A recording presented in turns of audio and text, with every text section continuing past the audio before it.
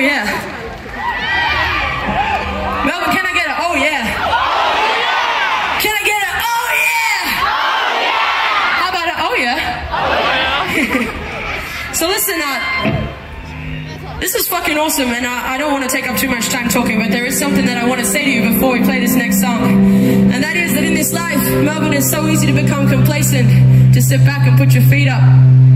Something that we've believed in from the very beginning is working hard and fighting for the things that you love. Because what we believe is that you only have two choices in this life. You can be the type of person that sits on your ass, complains about all the things that are wrong with the world and your life, and wait for the good things to come to you. Or you can be the type of person that stands up, makes a difference in your life, and gets shit done.